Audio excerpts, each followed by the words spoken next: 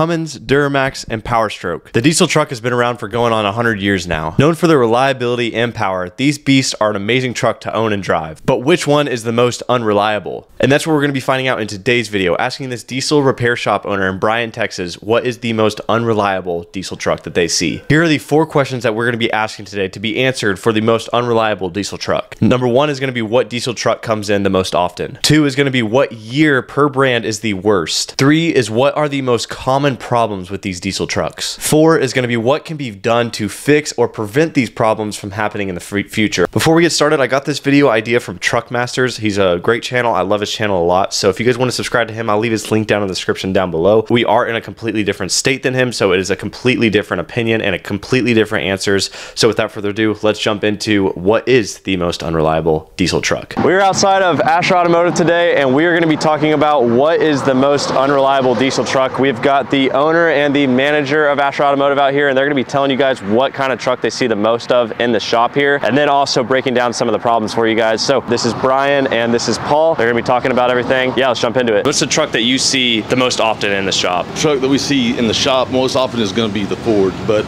I do believe that's because of most of our clients around here, oil field guys and whatnot, they all have Ford fleet trucks, so there's a reason for that. Yeah. I wouldn't say it's because they're the most unreliable. Yeah. What's the second that you see the most of in here? I think we'll go with Dodge on that. So it's Ford, then you have the Dodges, then you have the Chevys. Yes. What is like the most common problem that you see with those? Well, on the Fords, the front ends a lot. They have the high pressure fuel system has gave way. We do quite a few fuel systems. Yeah. So that's CP4 failure, right? For like kind of summed down a little bit. Yeah. That's why I preach maintenance a lot with any vehicle, all the diesels. Y'all guys sell fuel additive here. What's that called, that fuel additive called? BG fuel products is what we use. Okay. There's the lubricity. Called DFC, well, diesel fuel conditioner for the CP4 pumps, correct? Mm-hmm. Yeah. And like I was telling you earlier, the CP4, you know, it has that bucket that rides on there. So when there's nothing to hold that position, the bucket get dry, it will twist that and cause it to go down and fail. So yeah, so that basically will shave down the metal and push it into the pump. You get one in and you pull the regulator out and you've got metal shavings, it's done. It needs a fuel system. What truck? All the trucks have that kind of pump on there, but what do you see like is the most common truck in here with that problem? Fords or? We probably do see the most, like I said, Fords with that, but it's a Bosch system, same as Chevy. They're actually the same fuel system. They're Bosch. Yeah. So it's mainly Fords and then like Chevys and then Dodges. Chevy stuff we get seems to be, I have a whole lot of fuel filter housing cracks. Yeah. So little small fuel issues, but they have some electrical issues that we deal with a lot. Gotcha. Injectors and whatnot. They just, the electronics on it seem to mess up a lot. So I own a diesel truck, and I know a lot of you guys watching own a diesel truck, and Paul here is the manager and sees the everyday operations of the shop. Paul, what do you recommend people do online that already have these problems like the CP4 failure, a lot of the other things? What do you recommend they do to fix it or even prevent it? So maintenance is key on any of these vehicles. The lubricity, the BG additive that we told you about, start it early and keep doing it. All these systems are bound to fail over time. It's a matter of when, but you can help create longevity in these things, make them last longer just by doing the pure maintenance on them. And I know you had mentioned to me before we actually filmed the video that leaving these newer diesel trucks at idle is actually a bad thing for them. And a lot of people think that it's a good thing, but especially with the ones that still have the modern emissions equipment on it,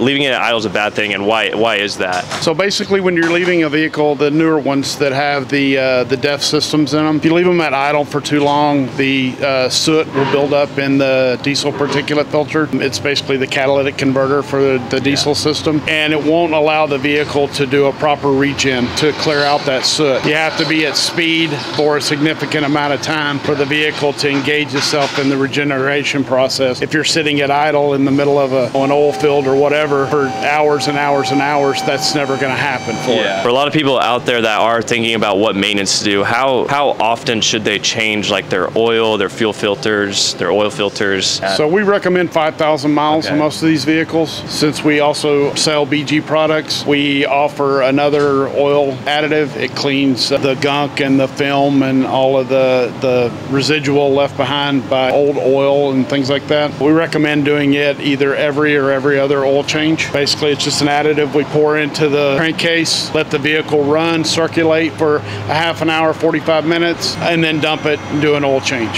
So I know Brian had mentioned the brand of truck that comes in here the most often. What year per brand do you see the most often of? So like what year in the Fords do you see the worst problems with those? So most of the Fords we see are probably from 2011 up to say 2018, in that range. The biggest reason for that is because the newer ones are still under some sort of warranty. They're still going to the dealership for free services and things like that. Once they get out of warranty, they're looking to get away from the dealership. So they're coming to somebody like us that specializes in these types of vehicles. Yeah, I would say from that range. As far as the Chevrolets go, probably the newer ones we see more the 15 to 18, 19 range. Why is that? The DEF systems in those trucks are just horrible. So the electronics and the DEF systems in the Chevrolets is pretty much one of the major things we see. In the Dodges, I would say it's probably a little older than that. I'm going to say it's probably from 2008 up to like 2016 in the Dodges. The Dodges have a tendency, just, you know, we see fewer of them than we do the Fords, but they have a tendency, the older ones have a tendency to last a lot longer than the newer trucks, and that goes for Dodge, Chevy, Ford. They were built much better. But because Dodge has the worst AC system. Absolutely. Period. That is a problem. What is the most common problem with the AC system on the actual dash itself is horrible in there, and the blend doors and actuators fail on them. The doors will actually, they're made of plastic and they warp over time. This Texas heat just beats them up, and then they start sticking, and then they won't close, and so you don't get air volume, or you don't get air out of the right vent, things like that. So the Dodge also knows, they can look at their dash falling apart and they know that they made cheap plastic, I guess. The mechanical parts in the Dodge are actually not horrible. But all of the little miscellaneous pieces, interior pieces, Dodge just doesn't build those very well. Do y'all, I know my channel's like, the staple is the 7.3. Do y'all see a whole lot of those in here? And if y'all do, what kind of problems do you see with those? Actually, the 7.3 is probably one of the more reliable ones. That's what everybody's heard. So y'all see a lot more like 6.0s, 6.4s in here? Yeah, the problems you see with the 7.3 are wearable items, like in fuel injectors and things like that wear out over time. A lot of maintenance on the 7.3s we see.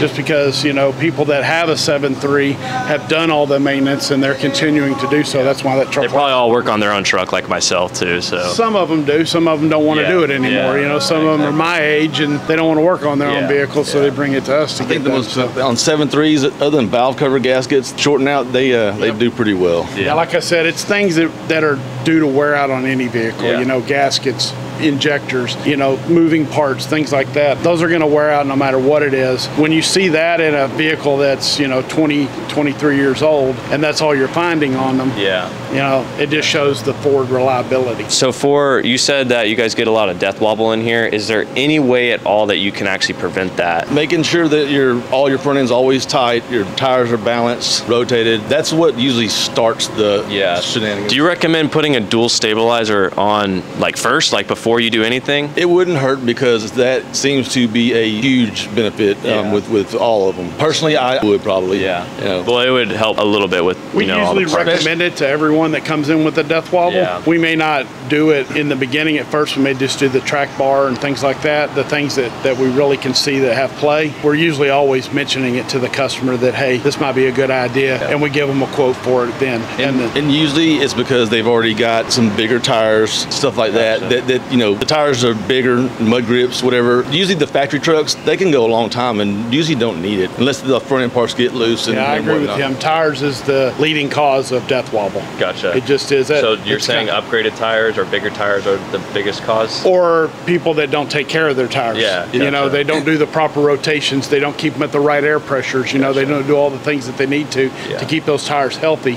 And when they do that, they put miles on it, put stress on everything else, and suspension's like dominoes. Once one thing falls, things are going to fall down the line. So. A good thing to know is the more aggressive your tire is, the tread, the more you need to rotate it, because they will get choppy. How often do you recommend rotating them? Every oil change. Every oil change. 5,000 miles. Wow. Okay. You'll save a lot of problems that way. It's one of those things that you can never do too much of. Okay, it's one of those preventative things that it's better to do it too soon or more than should, or more than the manufacturers tell you, because it can't hurt. It can only help you. Gotcha. To do that. Gotcha. Yeah, if you guys want to subscribe to the channel, you guys can. Asher Automotive is located out here in Bryan, Texas. I'll leave all their details down in the description down below. If you guys have any problems with your diesel truck, you guys can bring them in here and they will take care of you. Thanks again, Paul, for being on camera, and thanks again, Bryan, for being on the channel. Yeah, thank you guys for watching. Peace out.